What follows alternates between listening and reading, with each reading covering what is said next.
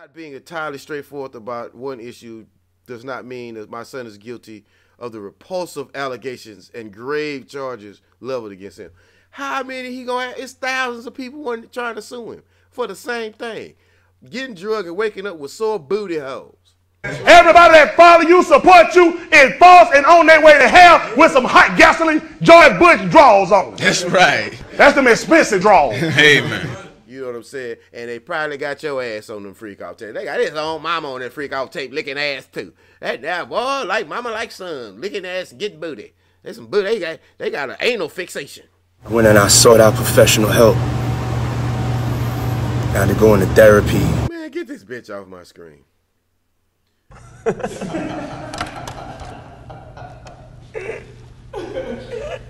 I bet you whooped a couple more bitches after that. Shut your ass up. Okay, let's read this press release from Natalie G. Figures. Oh, she a lawyer. Oh, you a lawyer? Lady, are you a lawyer or a goddamn OnlyFans model? That's the lawyer of one Janice Smalls Combs, mother of one Sean Perv Diddy Combs.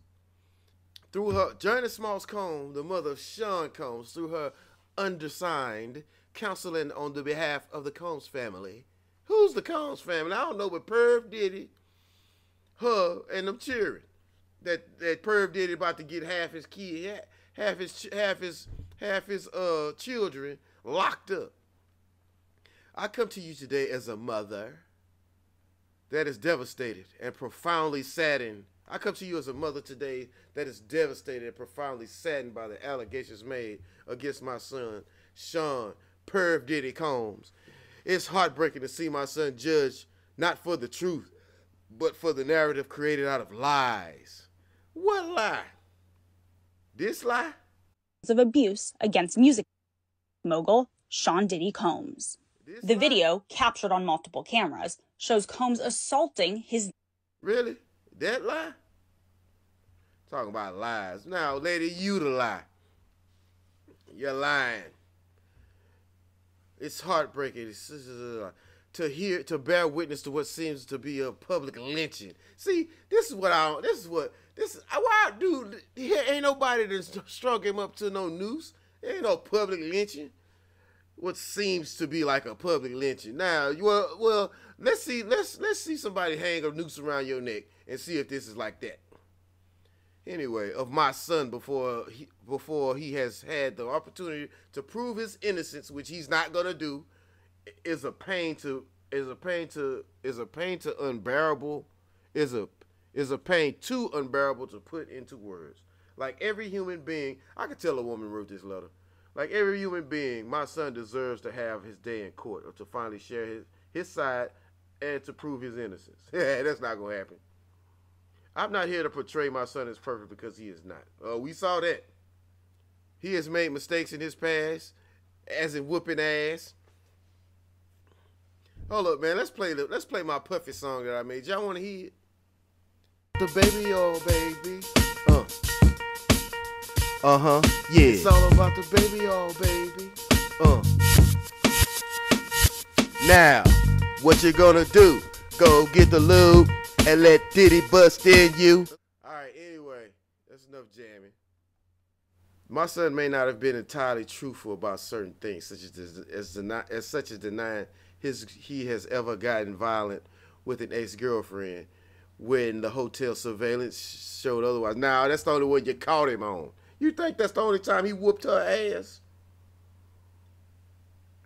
Sometimes the truth and the lie become so closely intertwined that it becomes terrifying to admit one part of the story, especially when that truth is outside of the norm or it's too complicated to be believed. This is why I believe my son's civil legal team opted to settle the ex-girlfriend's lawsuit instead of contesting it until contesting it to the end.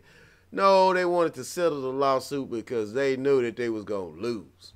Because P. Diddy did everything in that lawsuit. Everything. Got the BBCs to tell them to run up in Cassie for him. while he watched. He wanted to look at the BBC's booty hole. He's like, yeah, boy, if I could have one of they booty holes. Puffy's out here touching people's anuses. Sometimes the true life goes, this is why I believe my son said, yeah. Resulting in the ricochet effect as the federal government used this decision against my son by interpreting his admission as an admission of guilt. Now, let me tell you what they did. They knew she was telling the truth. And when he settled, they was like, okay, let's go investigate it. And they got witnesses. The feds did their homework, and they got your son, Perv Diddy Combs. And guess who taught him how to be a perv? You did. He was taught to be a perv by his pervy mama. What's up, Ma? Everything's good, baby. I'm here with you. Yeah. I love you. I love you too. My baby. Somebody going to hell. That's right. I say somebody going to hell. And Clive Davis, his pervy daddy. It's important to recognize that none of us, regardless of our status, are immune to fear or mistakes. Not being entirely straightforward about one issue does not mean that my son is guilty of the repulsive allegations and grave charges leveled against him. How many he gonna have? It's thousands of people trying to sue him for the same thing. Getting drugged and waking up with sore booty holes.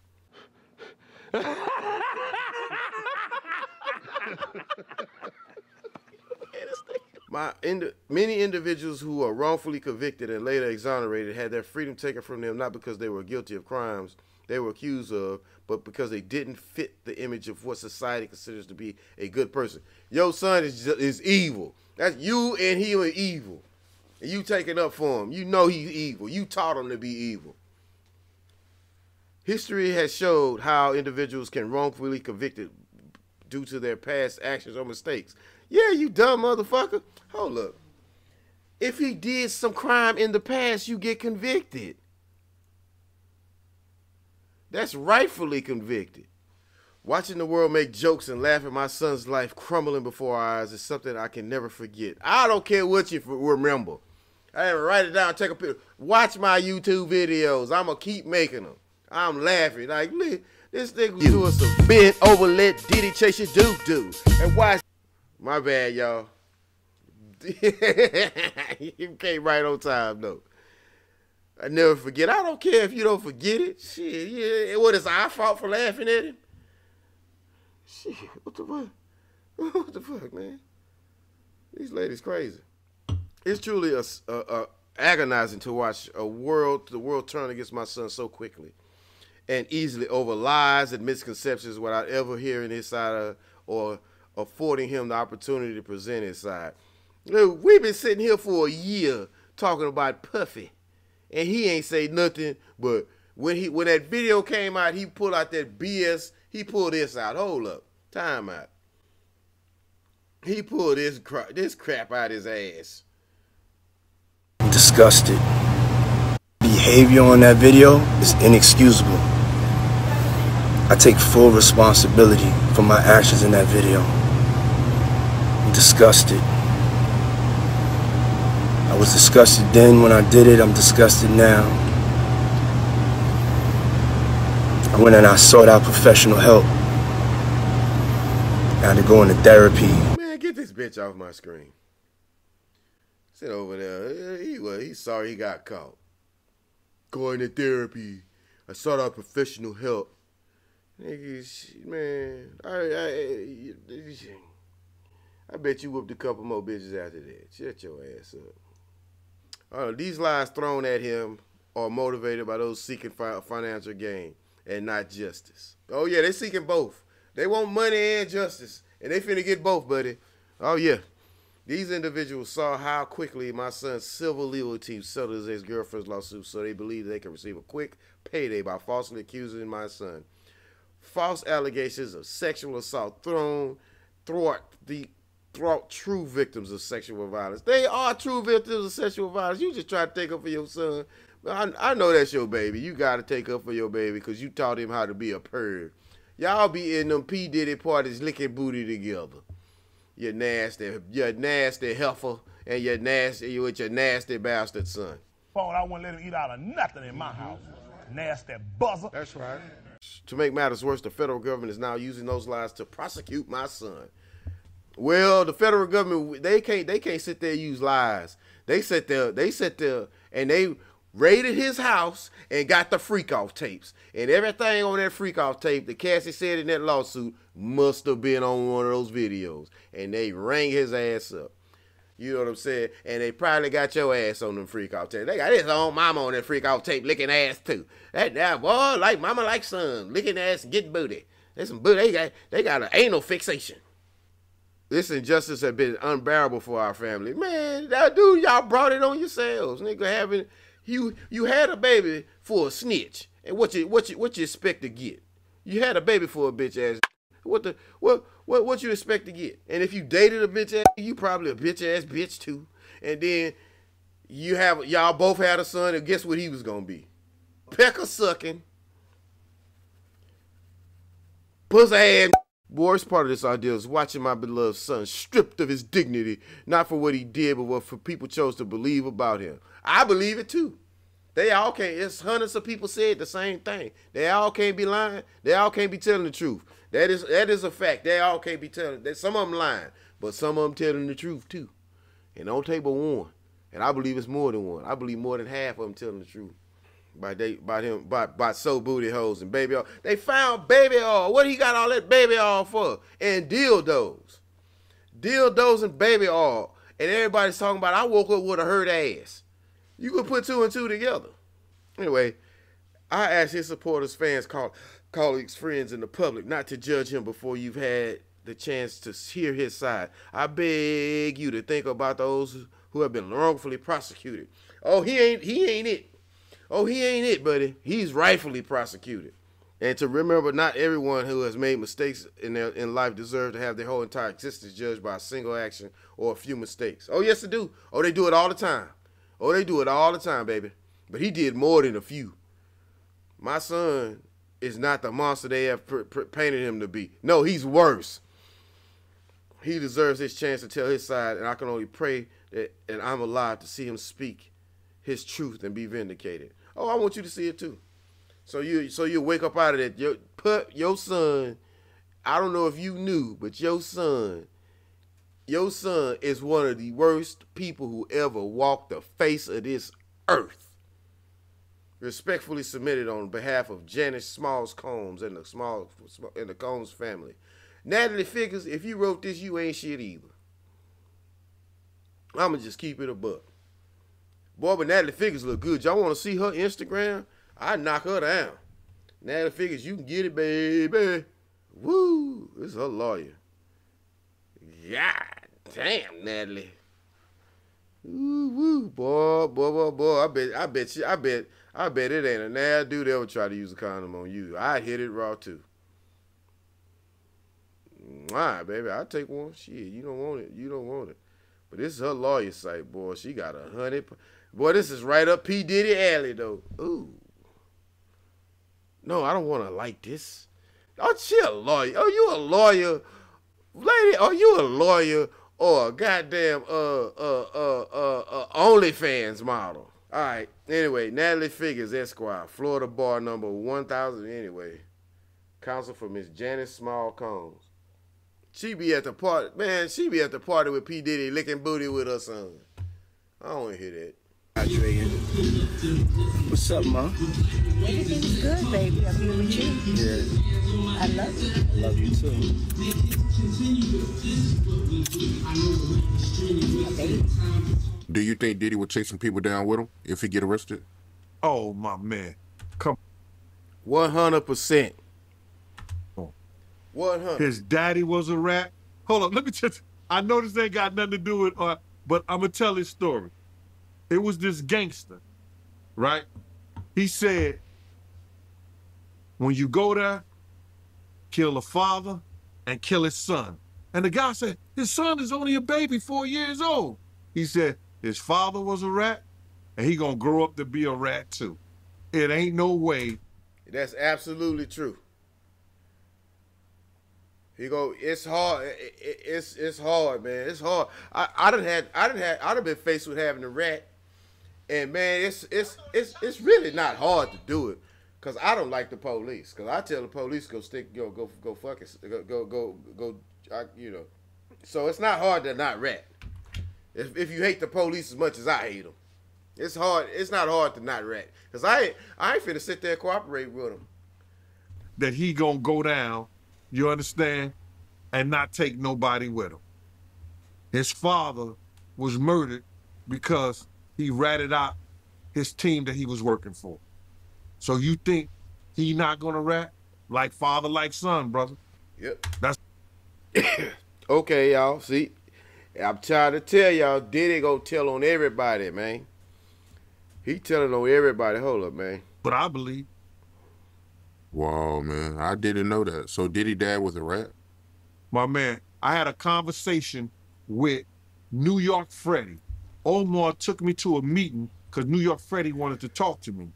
He said, yo, I've been trying to get in touch with Russell Simmons, and I've been trying to get in tough touch with Puff, because I wanted to tell him the true story about his father. You understand? I said, yeah. And now this is New York Freddie, one of the biggest gangsters in Harlem. Puff father used to work for his team.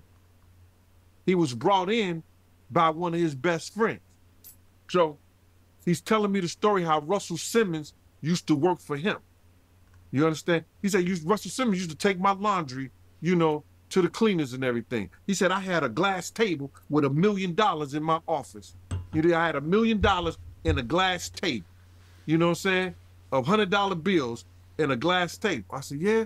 He's telling me this whole stuff. He said, Russell Simmons used to work for me because I was starting a record label back then.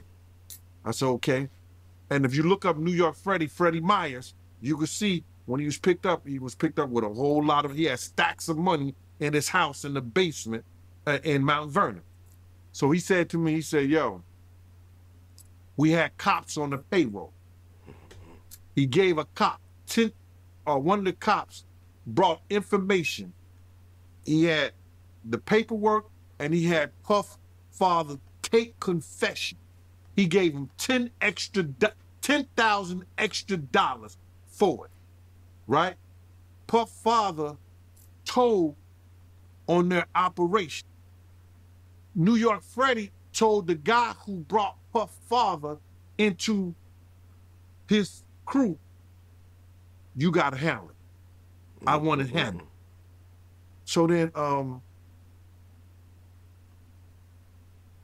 he said, I want it handled. So now the dude handled the situation. Puff father was driving the cab. He met him on Central Park West and did what he did. And so I said to New York Freddie, I said, yeah? He said, and the guy who killed him was carrying the casket, crying the hardest at the funeral. I was like, oh, shit. Now, check this out.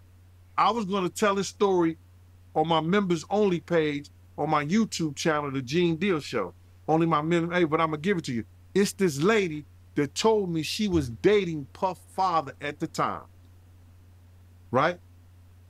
She was dating Puff father at the time.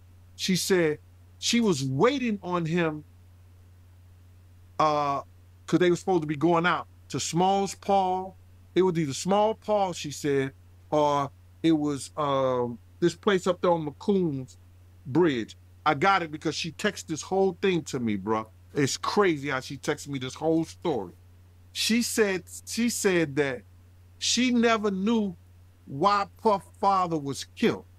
He said the word got through Harlem that he was murdered. You understand? And she went up to the bar the next day, and the same dudes was on his team that he worked with him, sold drugs with him. New York Freddie and their whole crew. He said they was in the bar laughing and talking like nothing had ever happened. She said, thank you, Gene, for telling me that story about New York Freddie and Diddy father, because now I know what happened to him. So Melvin Combs was a rat. And these guys, this came from a gangster. So Melvin Combs was a rat, a low down, won't tell on everybody type. So what kind of lady would fall in love and have a baby for somebody like that? And how you think she gonna raise that son? And that's how you get son Perv Diddy Combs. She be at the freak offs with him, licking and sticking and drinking and doing all kind of. That's just how they roll. Like mother, like son. Like father, like son.